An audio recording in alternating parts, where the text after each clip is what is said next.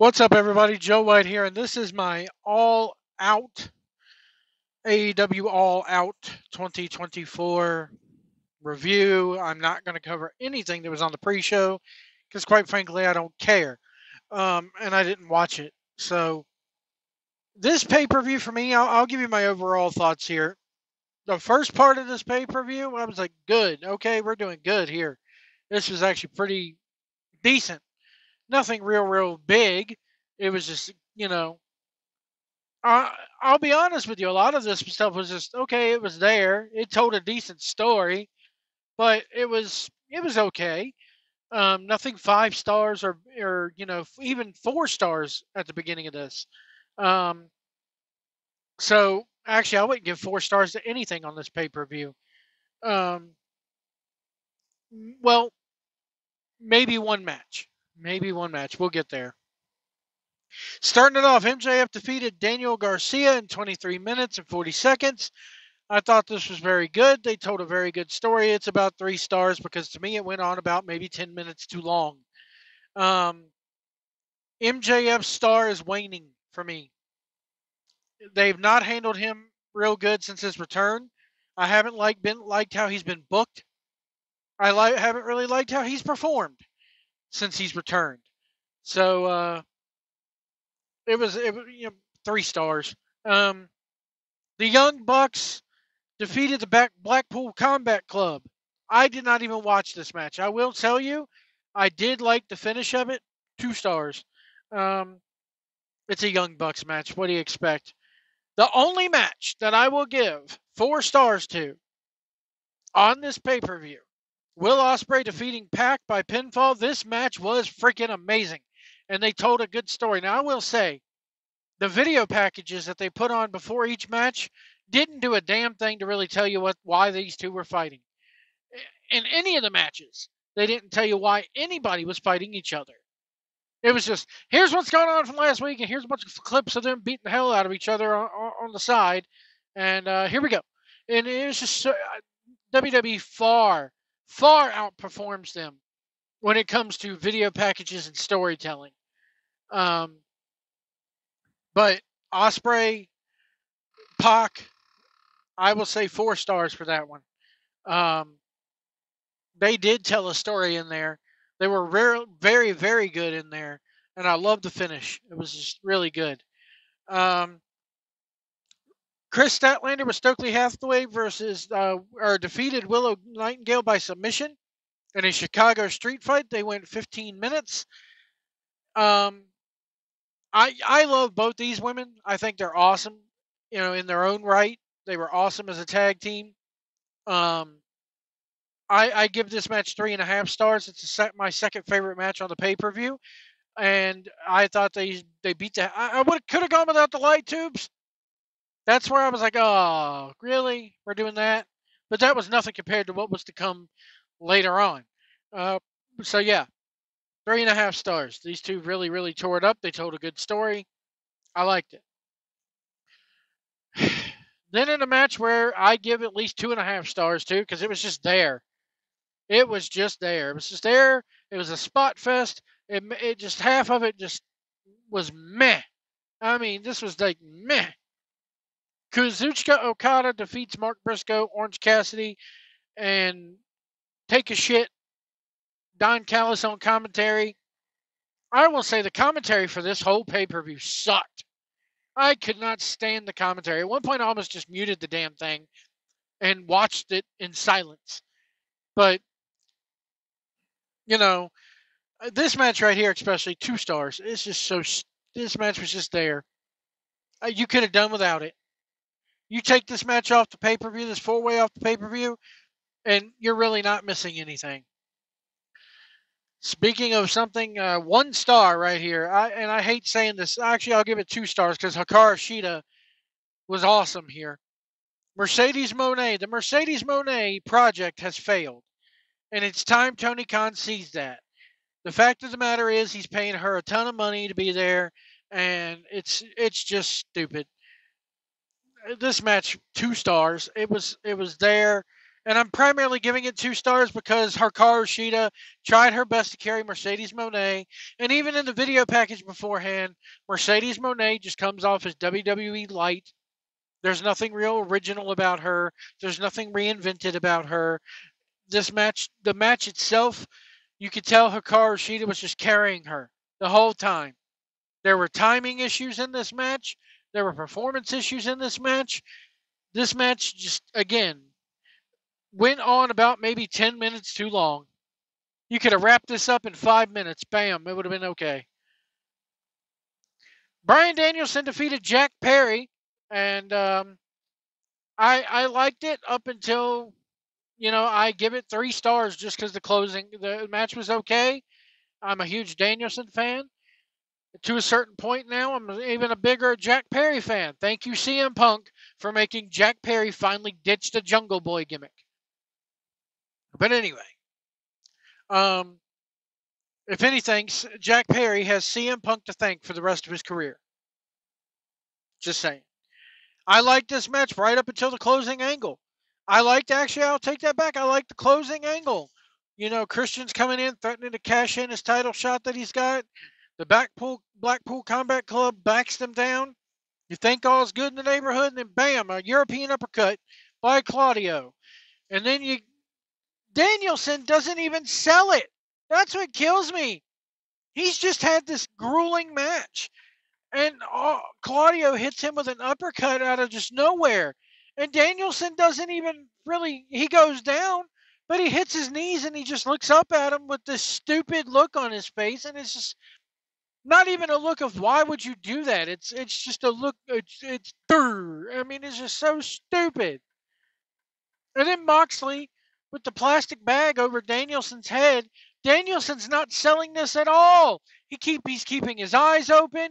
He's breathing in and out. You can see the plastic bag, constricting and puffing the entire time. And his eyes are open. And you can tell he's getting air in. So if you're going to do something like this, at least try to make it seem like you're really suffocating this guy. Like you're really putting this guy out. But no, they can't do that. They finally leave. They take the plastic bag off. He's breathing normally, and yet they still put the oxygen on. They don't even bother. They don't even bother to stretcher him out. The fucking phony doctors just carry his ass out of there with the oxygen tank on his chest. This whole thing, the execution of it all was just stupid. And Wheeler Yuta crying like a little bitch. Why not have Wheeler Yuta turn with them? It would add a whole nother dimension to Wheeler Yuta's attitude, to Wheeler Yuta's career. But no, we got to have him being held back by Pac, crying like a little bitch. And it's just the whole execution of this brung the entire match down for me. I mean, it was a solid 3.5 stars, I think, before this thing, and it just brung it down to maybe 3 stars, if not 2.5. This was stupid. Then you got the announcers, the damn announcers, and then Jim Ross. How many times you gonna say "goddamn JR"? Huh? How many times you gonna try to be a little bit? Hey, he's got the goddamn plastic bag. They don't teach that wrestling school. I mean, come on. Come on. It is high time for Jim Ross, and I'm a huge Jim Ross fan. I grew up watching him in the Attitude Era. But golly, he has not cut out to call this type of product. He's just not. You can tell he doesn't give a damn. You can tell he's just collecting a paycheck. Get him out of there. Why they re-signed him, I'll never know. He wasn't going to go back to WWE. Even if he didn't, he would have just faded off into existence, into the ether, as it were. But from the commentary to the plastic bag to Danielson, no selling the bag. And then they carry him out of there, and Jim Ross, goddamn. How many times are you going to say GD? I mean, really? Come on, man. Hey, the goddamn bag. Don't teach that school. Frick off already, JR. I'm sorry. Pull a Biden and realize that you should not be here anymore and that you're going to ride off into the sunset after this contract is done. Anyway, the main event. The main event was a lights out cage match, whatever the hell that means. Oh, I know what it means. They turned the lights out. It's non-sanctioned. Who cares? I was digging this up until the center block came out. And then I was just like, oh, come on. Yeah, it's not a fake center block, but when he power bombed him onto it, Perry onto it, or when, or when they Swerve got power bombed, is so non-memorable. This is so not memorable. I don't care. And then we got, tables, and the crowd at one point is chanting, "You sick F" at somebody. And then the next point, they're chanting, "We want fire." The AEW crowds, you're stupid. You're just plain stupid. I regret the only reason why I ever went to Revolution was because it was Sting's last match. And part of me regrets it because he returns at Wembley 3 or 4 months later. So what the hell did we really see? Nothing. Well, they said Sting may still pop up. No, he shouldn't be. That's my point. So then you got, then he takes they got the staple gun, and that really this whole thing. You know what? I'm changing my mind. This whole thing was a shit show. This whole match was just a giant, gross, grotesque shit show. And the last half of this pay-per-view just escalated into one turd after another in the shit show. Do we really need staple guns? Do we really need, it's burnt wood from his house? Which they did a good job selling. Don't get me wrong. Posting a video of, hey, I bought my childhood home. And then later on going, Paige burnt it down. That was decent. Something really never been done before in wrestling. I actually liked it. But this was just a shit show. The whole thing was just the cherry on top of the shit show Sunday. And you got staples and wood and then you got people stabbing each other with hypodermic needles through the cheek. I thought this shit died with Abdullah the Butcher 30 years ago, 40 years ago even. Nope, we're going to bring it back. Because and then we got chair shots to the head, and it's okay because they cut to a wide shot. You didn't see it. No, it's through the cage. No, it's not okay. In this day and age, it's still not okay. This whole thing was stupid. It's recklessness. It's carelessness. There's no real thought put into it. There was really no real big story told. The commentators, Jim Ross is so disgusted by this that by the end of it, he's just spouting out nonsense because it's past his bedtime. And the other, Shivani's so used to the bullcrap by now, you can tell he's just there to collect a damn paycheck so that he doesn't have to go back to working at Starbucks and calling Gwinnett Braves baseball. Okay? He doesn't want to go back to calling minor league ball, and Tony Khan's paying him a hell of a lot of money to sit there and put up with this nonsense. Because that's what it is. Nonsense. And anybody who says they like that match is kidding themselves. The crowd themselves, once he took his, we're going to take the grill. It's the grill out of it. He just gold teeth out of it. Why are you wrestling with that shit in your mouth anyway? Why are you wrestling with a grill in your mouth anyway? And then, they did the table spot and they said, the crowd's chanting, "We want fire." I'm sitting here going, no, they're not going to do the fire because none of them has that flame retardant gel spread all over their back like they did with Cody Rhodes. So I knew that we were not going to get fire. And then we get hypodermic needles shoved through people's cheeks. This was, and that turned the crowd off. The crowd was disgusted. There's a such thing as good heat, bad heat, and then there's disgusting heat. They got disgusting heat tonight. The crowd didn't want to see it. And by the end of this match, the crowd was just like, oh. It wasn't like, oh, it was, oh. There's a big difference there.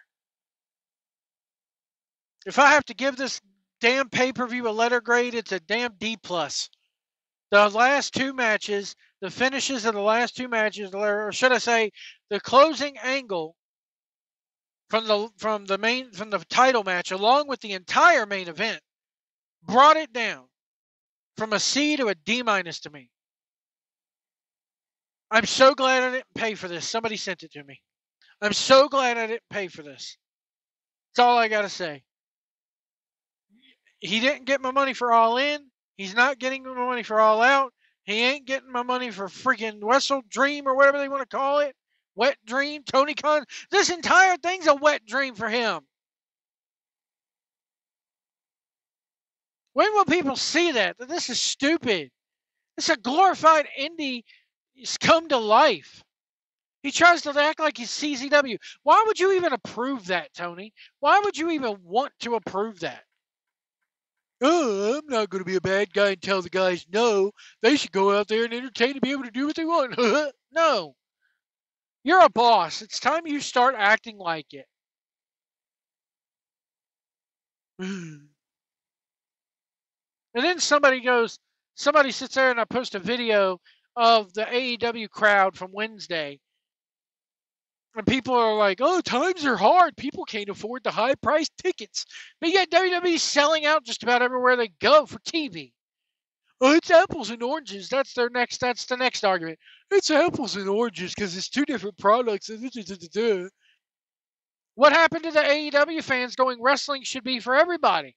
Well, if wrestling should be for everybody, they should be drawing the same amount of fans WWE does. The same people. If it's for everybody, everybody should want to go to every single event. But guess what? They don't. The arenas aren't even a quarter full anymore. They're about an eighth full.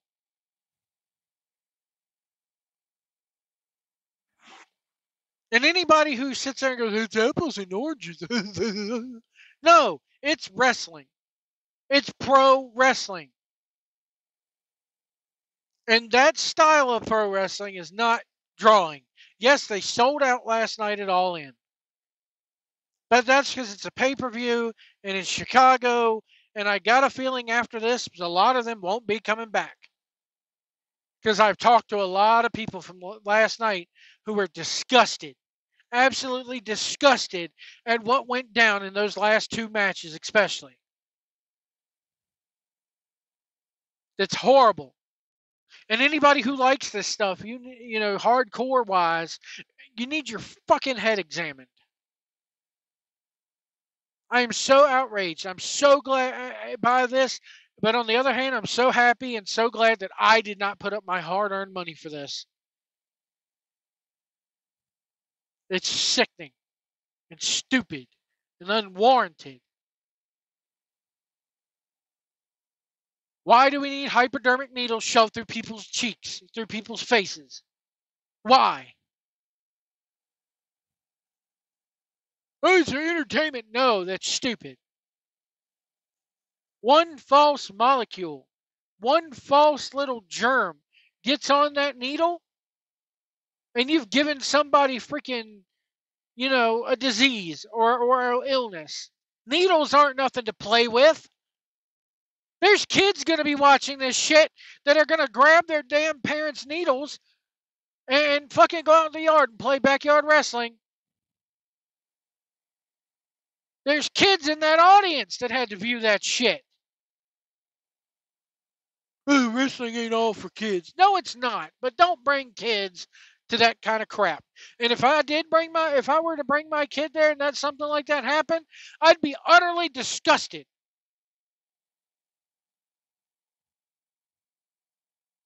Anyway, folks, that's my review of All Out 2024. And it's just stupid. This whole pay-per-view, in a nutshell, again, if I had to give it a grade, D-. Must try harder. But you're not even trying at all anymore when you do stupid stuff like that. Anyway, folks, we'll see you down the road.